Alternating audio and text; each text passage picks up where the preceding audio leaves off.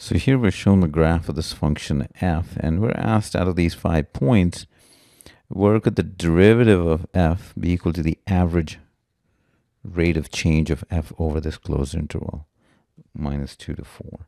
So the average rate of change of a function in the interval a, b is the value of the function b minus f of a divided by b minus a. And that is really just same as if you were to connect these endpoints. That's your slope of that line that's connected. Because you can see this is the form of a slope of a line between 2 points. So we're looking for the derivative which would match that slope. And you can see, you can try to draw the slopes here, and you will see that it's going to be point B, because if you draw a tangent line here, that is close to the slope of slope of that straight line, which is the average rate of change of f over this closed interval.